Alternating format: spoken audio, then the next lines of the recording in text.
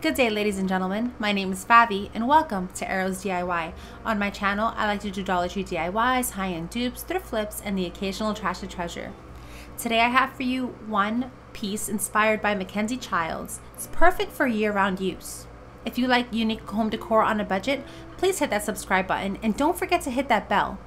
This is part of the MacKenzie-Childs Valentine's collab, and it's hosted by Designers Loft, co-hosted by Antonette Decorating, and guest hosted by Glamour Ellen. I'll leave all their links in the description box below, as well as the playlist link. There's a giveaway, so you're going to want to watch all the videos on this playlist link. That's my inspiration piece by MacKenzie-Childs, and I'm going to try to recreate it with something that was on its way to the garbage. I got this kettle. It's very, very old. I got it as a wedding gift a long time ago. And yeah, it should have gone in the garbage, but it was a gift. I didn't want to throw it out, so we're just gonna give it new life. I'm gonna take off all the hardware, and then I'm gonna use this color, Sequin Black by Folk Art. It's my favorite black. It has a little bit of shimmer in it, so it's perfect.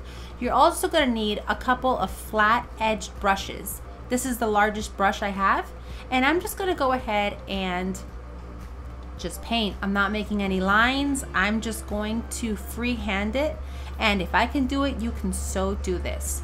What we're gonna do is we're just gonna take your paintbrush with a good amount of paint on there, not dripping of course, but we're just going to make little dashes, and we want these to be about an inch in height and width.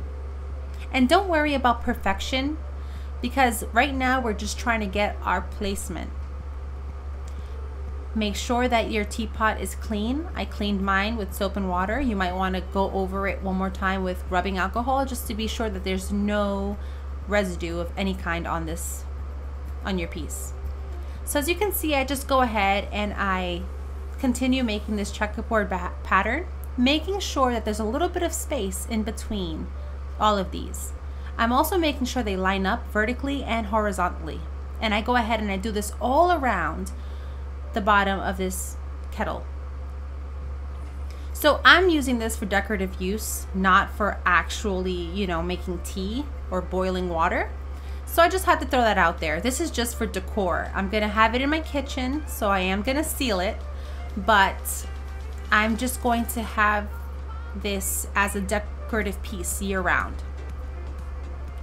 So I speed it up a little bit because I appreciate your time, and I'm trying to show you how you can recreate this look without you feeling the whole process. It did take some time, but I enjoy making fun home decor. So once we have the bottom bits painted, about 4 rows in height painted, I go ahead and I give it a second coat. Now we're gonna take another paintbrush. So we have a large paintbrush, a small paintbrush, and a medium paintbrush. And we're going to be using the medium for the next part. As you can see, the large one there, it was the same exact size as the one we just used. Now we're gonna go ahead and use the medium-sized paintbrush. You can pick up all these paintbrushes at Walmart. They're widely available.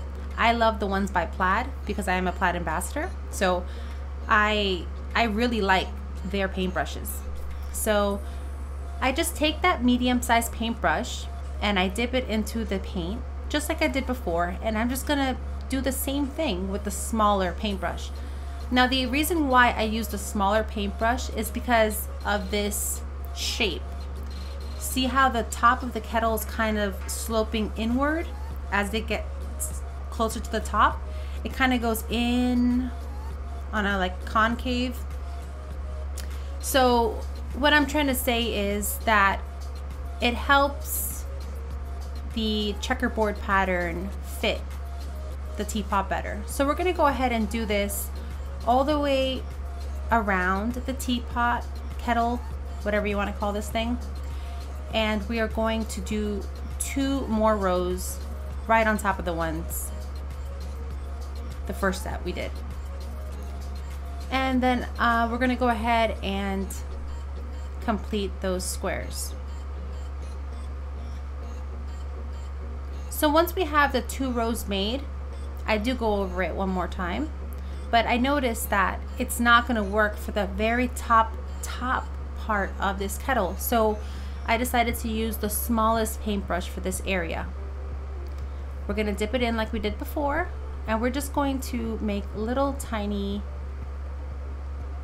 rectangles, I guess is what I ended up making. Later on I remedied it, but in hindsight I think I would have just preferred to keep the rectangles in this place.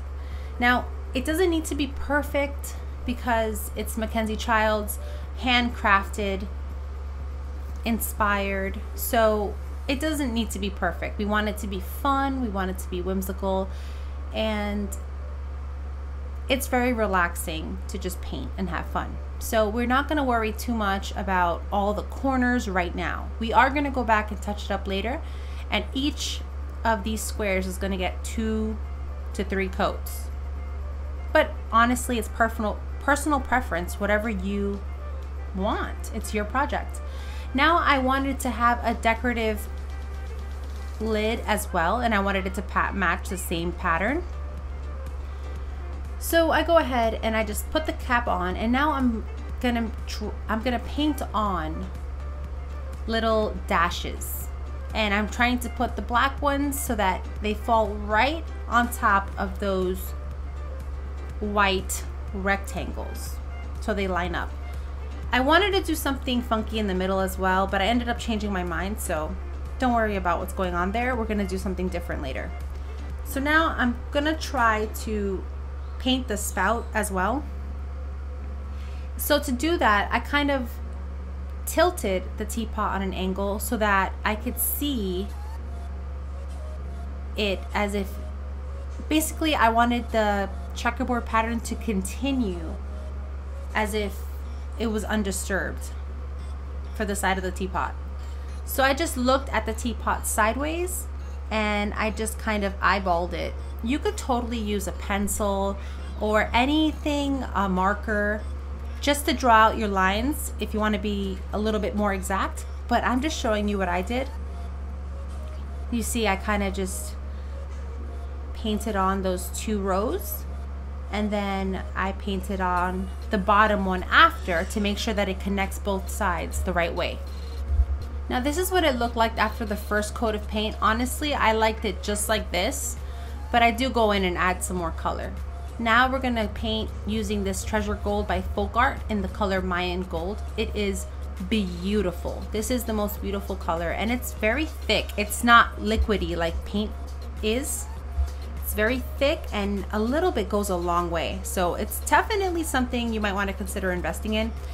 And I am just going to paint all of the parts that are metal on this kettle. I also paint those little hardware sections where the handle was connected, just to help it look a little more interesting. Now I took one of these pumpkin vase fillers from the fall from Dollar Tree.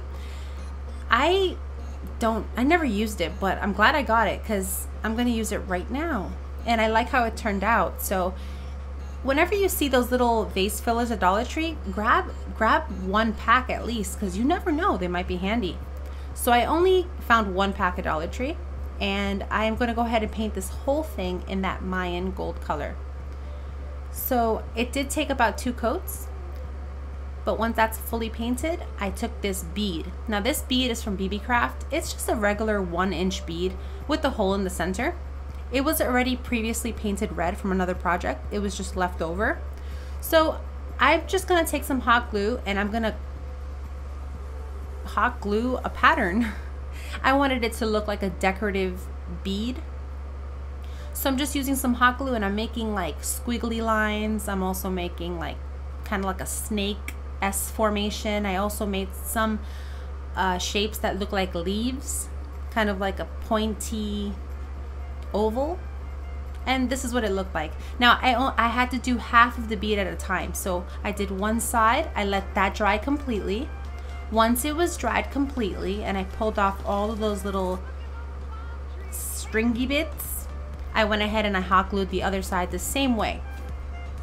Once all the hot glue is dry and your pattern is nice and set, you're gonna go ahead and give it a coat in this red color. I used Folk Art's Lipstick Red. It's my favorite red color by Folk Art. Okay, so once that's fully painted, I set it aside to dry. Once that's fully painted, we're gonna go ahead and add some of this glossy white and brilliant white. Honestly, you probably don't even have to add this white feature, but as you saw, my kettle was damaged at the bottom, so I did have to add some paint to mine. And I figured the glossy finish of this paint would give it more of an enameled look. So I kind of like that feature of it, but you totally do not have to do this part if your kettle is intact. So now I'm gonna go ahead with the medium size as I did last time, and I'm just gonna fill in the bigger squares at the bottom. And this medium sized brush is gonna help me keep the shape of the squares. Now, if you wanna make the pointy edges of each of the squares, we're gonna do that later. Now, right now, I do just fill in those white parts. And this is what it's looking like so far. I am very happy with it. Later on in the video, you'll see I had a disaster happen, but for now, I'm loving the way it looks. Upon observation, I noticed there were rectangles and they probably should be squares. So I just decided to add one more strip of black paint right under that gold rim, just to help it look more like squares on the one side. I probably could have kept it the way it was because it was beautiful. I really liked it, but I decided to do this and I think it still looks great. So don't forget to subscribe if you're enjoying this video and if you want to see more of what I make. So now I'm just gonna go ahead with the smallest paintbrush and I'm going to be very, very careful. This is the part where we're going to fix the corners and be finicky. Now this part, if you get stressed out, you could totally just get up and walk away from your project, come back a little later. So to fix the corners, what you're gonna do is you're gonna rotate your brush. Your brush is gonna do all the work for you. So you're basically just going to take your brush, set it down at the corner where you wanna make that sharp edge, set it down, and you're gonna stroke your paintbrush towards the center of that square. And just do that for every corner, rotating your paintbrush, rotating the kettle, and just get it to where you want it to be. But remember, we don't want it to be perfect. So now we're gonna go ahead with the checkerboard pattern on this lid. As you see, I'm using the smallest paintbrush again. I have one small paintbrush for the white and another small paintbrush for my black. That way I can get this done faster. Okay. So I'm just gonna go ahead and make little dashes, as you can see, in between those black strips we made earlier. And once that entire thing is made, and I go over it twice just to make sure that it's as stark white as possible and that it's the shape of a square, we're gonna go ahead and use the black paintbrush. And then for this one, we're just gonna draw squares on top of the white squares. Now, this could get tricky if you don't wait for your white paint to dry. You want to wait for your white paint to dry before you do this, because we all know that if white and black get together, it makes gray. So if you're like me and don't mind paint mixing, go ahead and do it. But if you are, trying to get this in perfection, you'd probably be measuring, and you would probably be letting your paint dry. Now for this middle portion, I just wanted to add a decorative feature to make it look more like MacKenzie-Childs checkerboard. And my paint is not dry. Now this is what I wanted for mine. It gave it that streaky MacKenzie-Childs effect every time I brought it close to that black paint, and I loved how streaky it was getting. It's part of that courtly check vibe that MacKenzie-Childs is very known for. And I just made sure that those inner lines lined up somewhat with the outside. squares. So as you can see, I'm just touching up and we're letting the paintbrush do the work. And it's not going to be perfect, and that's totally okay. It really is fun doing this. I am not even joking. Now, if you try to recreate this, you could always play this video again and just pause it after every step. That way you can craft alongside me. And if this is your first time watching my video, I like to premiere my videos, so if you want to come over and say hi, every time my video airs for the first time on YouTube, I'm there to talk to you guys. So you could even stop by and say hi at my premiere. You just have to hit that notification bell so you know when I'm premiering. I love talking to you guys. So let me know in the comments down below, would you try this DIY? You so can do it. If I can do this, guys, you can do it. I promise. You can do this. Okay, so now we have this little pumpkin. It's painted in gold and it's dried. And now we have this eucalyptus I got from the Dollar Tree. It's just a little sprig of eucalyptus. I'm gonna take my detailed scissors and I'm just gonna cut off all of these little leaves. Now the detailed scissors are also from Dollar Tree. Most of my supplies are from Dollar Tree. Okay, so we're gonna go ahead and remove any of that glitter excess that was on those leaves. And now we're gonna hot glue the largest beads first. Wow, leaves, sorry. We're gonna hot glue the largest leaves to the bottom of this pumpkin. And we wanna make sure that when we hot glue them, that the leaves are curving downward. So if you're gluing this to the upside down side of this pumpkin, you would be hot gluing them under the pumpkin in a cross formation. You'll see what I'm saying in a second. But you want to make sure that the curve is pointing up when you're looking at the pumpkin upside down. You'll see in a second. I'll show you what I mean. But we're going to start with the big leaves of the eucalyptus first. We're going to hot glue those first. Then we're going to hot glue the smaller leaves in between the larger leaves. I hope I haven't lost you. I am so sorry. This is what I'm saying. It should look like this.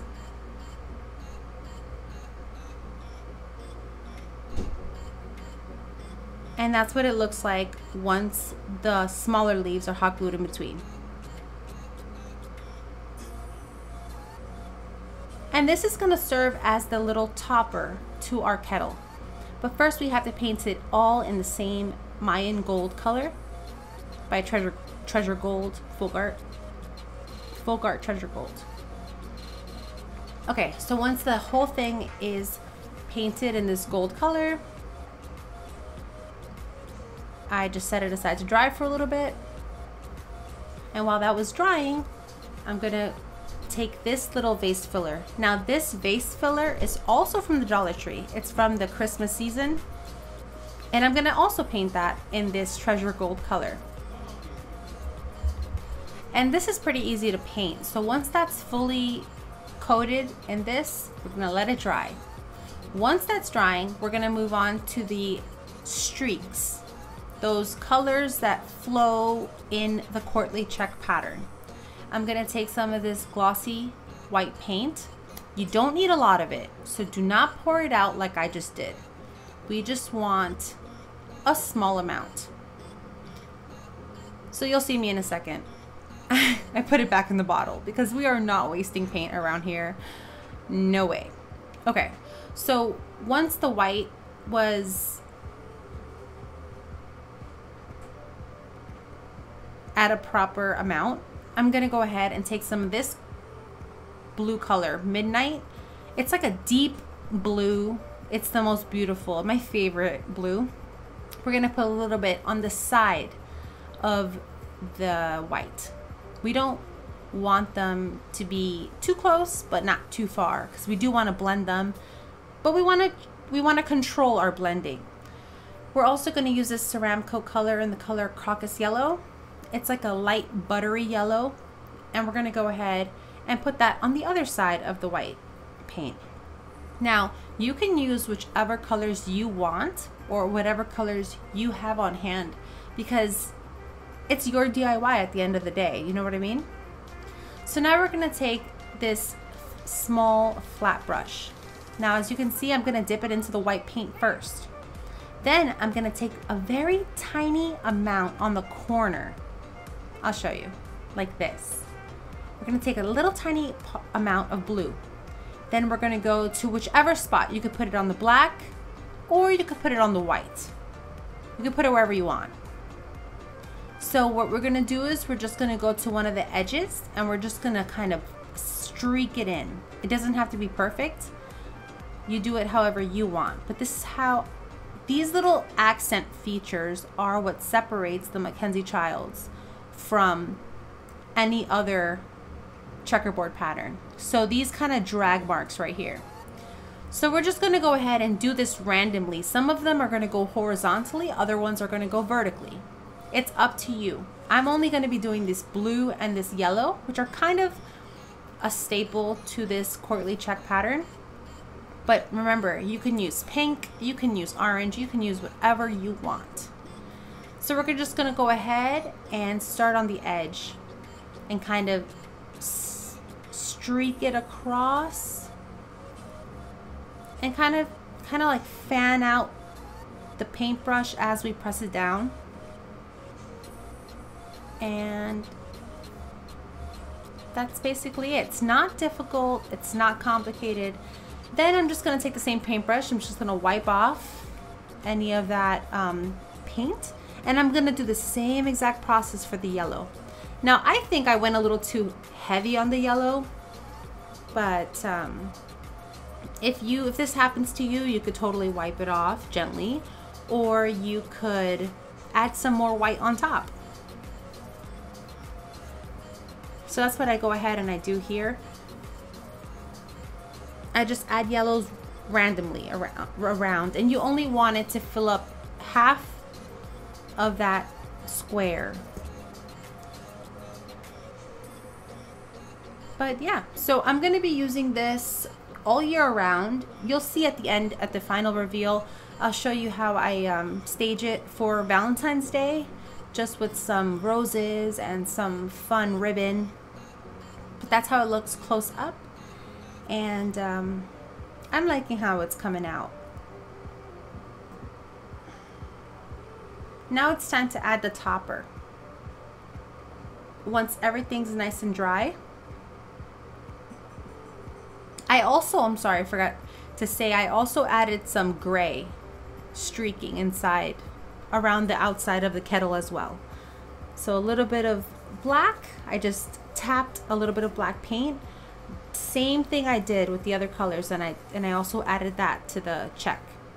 Now I'm taking some E6000 and I'm applying it with a little bit of hot glue. We don't want these adhesives to mix, but I'm using these two adhesives just to attach this top decorative piece. And I push it down all the way, kind of smush it down so that everything doesn't move. And I want those eucalyptus leaves to be flat on the lid, so be sure to push those down as well. But we're not done yet, because we have to make this look regal, right? So that it's believable. So now we're gonna add this bead on top. And I had one of those moments where I was in shock and in awe that the top stem of that pumpkin fit perfectly into this wooden bead. Oh my goodness, I love when that happens. Look, it just slips right on, like it was made for, they were made for each other. Anyways, I had a moment there, excuse me. So I'm gonna go ahead now and just hot glue the top little bead to the top of that. And it took a lot more hot glue than you just saw. So I totally filled up the inside of the bead with hot glue and then stuck it on top. Now we're gonna take some more hot glue and this detail tip glue gun, using a detail tip glue gun. We're gonna put a bead of hot glue on the outside middle portion of those leaves. I will show you a close-up in a second. I am so sorry. I don't know where my words are going. So basically, I just want to make another decorative feature, so I'm just going to make it with hot glue. So I start off by putting a bead of hot glue on the outer rim, all around. You'll see those little beads? Okay, that's how we start. Now, after those are dry completely, we're gonna add 2 more hot glue beads beside those beads, that first one. And the 2 hot glue beads that we're adding now are gonna be smaller than the first bead of hot glue we applied. And I do that for all of those little beads. Once that's all nice and dry, we're gonna go ahead and paint everything in that same Mayan gold color. And oh my goodness, it looks like one of those ornate pieces. No one will ever know that it was hot glue. So I was so happy with how this turned out. You'll see in a little bit that my toddler had completely different plans for this project. But if you enjoyed this video and if you would try this, or if you got an idea or whatever, just consider subscribing and leave me a comment down below. And once you leave a comment down below and leave a comment on all the other videos in this playlist, you're entered into a great giveaway. Now for that giveaway, you're gonna wanna check out designer Loft's video. I think she puts the details in her video. So once you're done painting, you're gonna seal it with this dishwasher safe Mod Podge, and it takes 28 hours to cure. So as you can see here, before I got to add the Mod Podge, my son completely destroyed my project. So I'm gonna have to redo it, but this is how it turned out. Make sure you seal your project before your toddler gets to it. And I hope you enjoy this. This is how it turned out for Valentine's Day. I added some mesh tubing from Dollar Tree. This is all Dollar Tree supplies that I used on the inside of this, minus the greenery. And oh, that ribbon is from Michaels, in case you want to try it yourself.